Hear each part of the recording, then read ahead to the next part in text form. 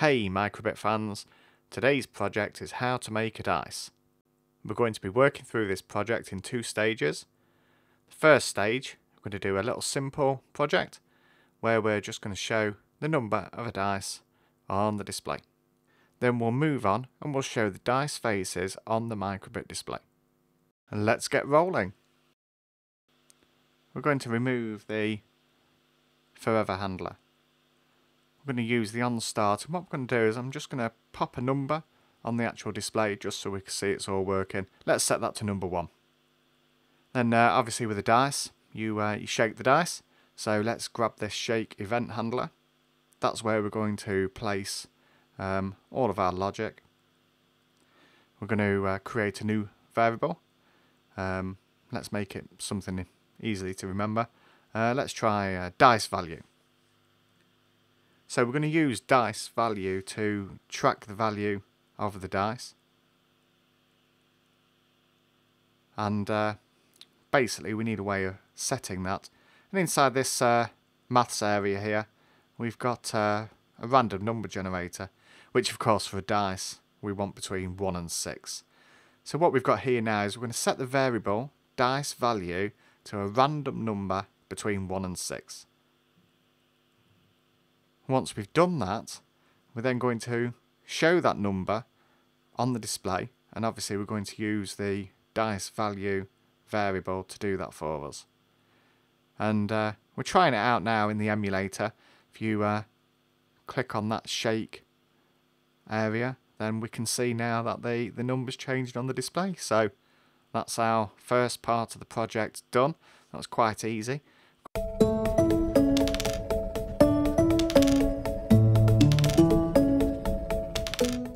So here we go. Let's moving on. So our aim here is just to actually create the dice faces. So the first thing we're going to look at is to create those faces. And in the image section we've got a create image. I'm just going to duplicate that so we have 6 in total, 1 for each face of the dice. And once we've done that, just resize it here just to get it looking better on the screen. And then just going to move these out so we can actually see them all together. Just makes creating the faces a little bit easier. I'm going to work through them now. So obviously this is number 1. Let's click in the center. Number 2. And that's 3. Over here for 4. 5. Obviously that's the pattern for 5. And finally 6.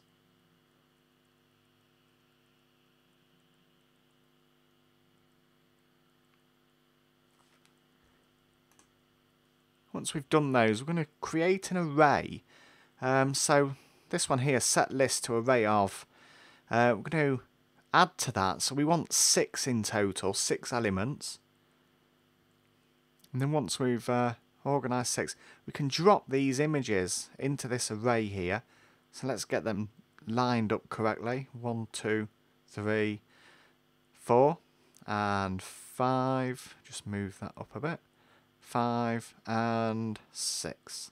So that's now, we've now got an array with elements of all the dice faces that we want to show. I'm going to create a little function here now. So in here, again, you know, call it something meaningful. Set dice patterns. There we go. So we're going to call this, when we first start this code, we need to tell the Microbit what faces of the dice we want to display. You know, how are they going to be represented on that display. So by calling this function, we can basically set those patterns all in place. And if I grab that, and we don't need that anymore, so let's drop that in there. So as soon as we start our code, we call set dice patterns. That's this function here.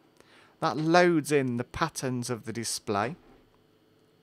We need another function now, and again, you know, title these meaningful. So I've called this one roll dice.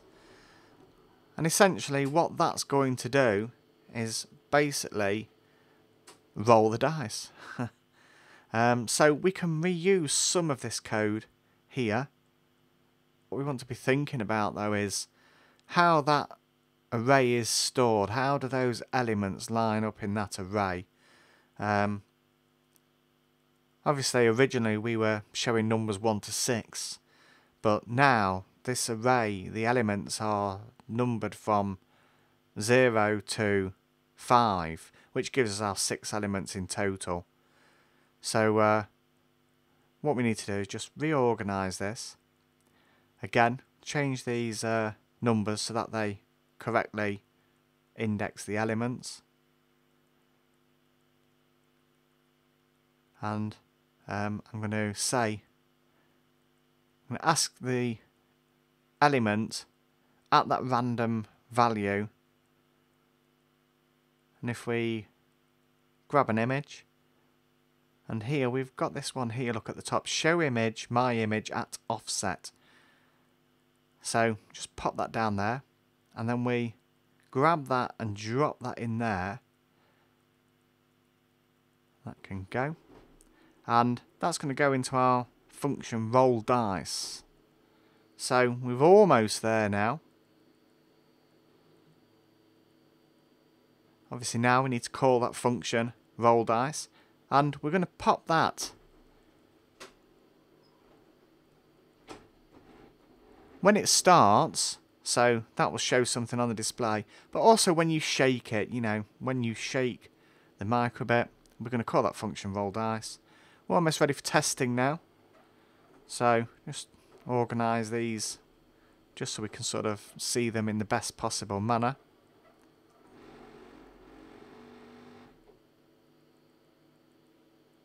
And let's think about testing this.